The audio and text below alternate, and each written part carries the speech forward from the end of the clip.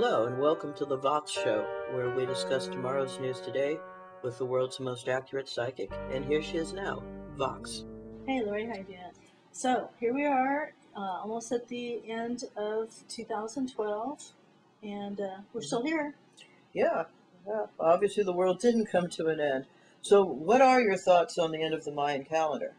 Well, as I predicted that we were going to still be around, so that's always good to know. But That's comforting. I've started my blog where I put a post in about this situation, so you guys can look that up at vox.org on first day of 2012. But long story short, the basic idea is it's the end of a calendar.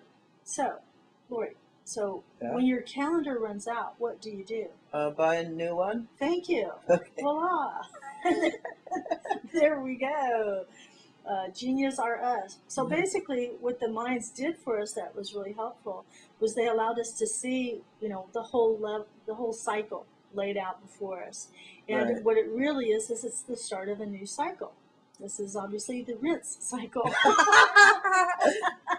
Rinse and repeat. Yes, thank you for noticing. So, some things that I have talked to people about was the fact that a couple of years ago, Pluto moved into the sign of Cancer, which is in the exact opposite sign that Pluto was in when our country was created on July 4th, 1776. So, in 1929, the first major collapse of the stock market, Pluto went back into Capricorn, and we could see all the little people jumping out of the windows. Right. Okay, so what it is now, it basically is the time where Pluto is back in the sign of Cancer, the polar opposite sign. And so it's a different kind of depression. It's an emotional depression, but it is a real financial depression. Now, the people that have been following my blog and listening to me for a few years will know and testify to the fact that I literally predicted what happened in September 2008, to the extent that me and my father, we took all of our money out of the bank and placed it elsewhere where it would be safe. And literally 72 hours later, Washington Mutual folded. Ooh. And so I put my money where my mouth is. I am not a legal advisor. I am not a financial advisor. However, I'm a damn good astrologer and a damn good numerologer. So if I tell you things, it's not to create fear. It's to create knowledge and awareness of a situation so that you can, protect yourself. And I was able to save a lot of people hundreds and thousands, up to millions of dollars, just preparing them for that horrible time, which we just basically entered a couple of years ago. Now, October 9th, 2009, Saturn moved into Libra, creating like a T-square for our country between Cancer, our country's ruler, Pluto, and Saturn. Not a fun time, was it? And it hasn't been since that time. And even though Saturn is exalted in Libra, we did get the crap beat out of us, although it was with a big Smurf ball. But we were attacked. Right. So those are some little tidbits about what's going on. And even though it's kind of flowing through that original question that you asked about, like, what about the end of the Mayan calendar? This is the beginning of a new time. And this is really the time that's going on, being completely, incensing and being very fussy about it. And Aquarius is not your fun time. I don't know how it got this amazing rap of being this wonderful time, but it's really not. It's fixed air. And air, when it's fixed, quickly becomes stagnant. So that's your whole hallmark for the Aquarius. Smog? Thank you. Oh. And interesting, like word plays that I like to do, the word New Age, if you translate it into French, it becomes the word nuage, which means cloud. Which that's the ramblings of an insane mind, of course, but I do think it lends itself, to understanding that. Now, when is our supposed fiscal cliff, Lori? The fiscal cliff, that's what everybody wants to know about. Supposedly that goes into effect January 1st when the Bush tax cuts expire. So they have to hammer out some sort of agreement, otherwise everyone's taxes go up. And what I heard on the radio today is a household that makes $50,000 a year will pay between $2,500 and $3,000 more in taxes. Right. And and basically, yeah. we're already being squeezed. Well, psychically, the vision that comes up, and maybe some people will say this is a no-brainer, but my psychic information comes from astrology, numerology, and also using tarot, the Thoth deck, which is extremely accurate. Now, the basic idea here is that the bastard freaking rich people, okay, their taxes will only go up just a certain amount, but will not go up to the amount that Obama wants to push it, correct? Right. So basically, this is another example of the privileged rich screwing the little man, you know, the regular people, because they don't give a flip. They can afford that extra, amount on top because it's going to be less money than they would be required under the new tax increase for their financial, their financial numbers at the end of the year. They won't be able to afford to create any jobs. As if that is a big concern for people who have, like Bill Gates, like a few $100 billion in the bank. They really just don't care. So what's the bottom line question is what? Will we be falling off the fiscal cliff? They're going to, I can't even believe this, the Five of Wands, Saturn and Leo says that they're going to seem to ask for some kind of time element, which they've already had enough time to come up with this. So, are the Republicans, are they going to allow the increases to taxes to be applied to the, what is it, the 3% of the rich, or what? Supposedly there was already an offer to tax people who made over $1 million a year, but that was rejected.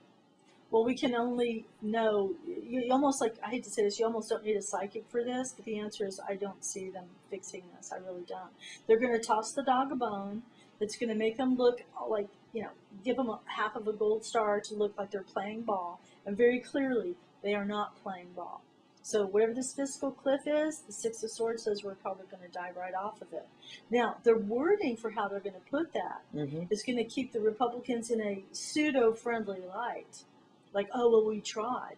Quite frankly, they haven't tried, they are not trying, and they will not try, and they will just show, just a toss-away performance, like to pretend as if they really will ever try. They're phoning it in? They're phoning it in. Very good, very well put. So, what does this mean? Let's have some very specific. What does that mean for us? How will that impact, Joe Everyman on Main Street? I'm going to answer that question in 1 second. The first one will be, will the tax increases for the wealthiest people, will it go through? Chariot says it's pretending to go through. I don't believe it. How will this affect regular people? People middle class and lower. Got the Nine of Swords, Mars, and Gemini. No, it's not going to happen. Am I feeling? Now, here's the beauty of it. I'm kind of psychically jumping into a future question you might have thought to ask about. Okay. Civil war. Oh, yes. In our country. Yes. Now, you and I have been friends for quite a few years. Okay. And I've told you before, and I remember telling you about 2-3 years ago that there was going to be an uprising or a revolution. Did I believe what I was saying? No, I did not. A good psychic doesn't have to believe what they're saying. They're just going to read it without spinning it to their own, device. But I didn't believe it, and we all know now what happened. There was the what was the 99% or the 1%? Oh, the Occupy movement. That happened. Is that not a revolution? Well, it was the beginnings of one. Well, it was pretty serious. I mean, there was like thousands and thousands of people protesting. That is absolutely the beginning of a revolution that will happen. The grassroots. Yeah. And that happened 2 years after I predicted that there was going to be a formal, movement that's going to address it. And I didn't believe it was going to happen because let's get real. This is a nation who is completely, addicted to video games, potato chips, watching television, and shopping. American Idol. Well, we don't want to trash anybody in particular, but it is the American Idol, IDLE. Right. And we're just sitting around thinking, okay, well, as long as I can go out and order a pizza, and watch cartoons, it's like the ostrich hiding its head in the sand. And it's like my famous French joke, which was these people were smoking opium in this huge building in China, and somebody ran in and said, "Oh, there's a fire!" And one of the addicted men smoking his opium pipe said, "Well, what floor is it on?" And the guy said, "Well, the third floor." He goes, "Well, it's not here yet." And that's the exact kind of attitude that's destroying our country. Yeah. And nobody's taken the Republicans to task. And I want to tell you right now, I am not partisan. I always vote for the person I think is best equipped for the job. That is somebody that has a reasonable chance of winning. Therefore, I hate to say, I don't tend to vote libertarian or independent. I say, if you're going to use a vote, like, let's make it count. Let's vote for the lesser of two evils, if you know what I mean. Tweedledum or Tweedledee. Exactly. And right now it's Tweedledee. George Bush was Tweedledum and dumber. We're about, Yeah. And not for anything, but he's a Cancer, probably actually malignant by now, but his sun sign is the almost exact degree of our nation's sun. And he was the son of somebody else who had a lot more intelligence. But the thing is, if anybody wants to point fingers, and I'm not necessarily saying we should do that, but the cause of this disaster is the politics and the financial, disaster that was put in place by George W. Bush. And you don't have to be psychic, and you don't have to be Nostradamus to figure this crap out. It is what it is.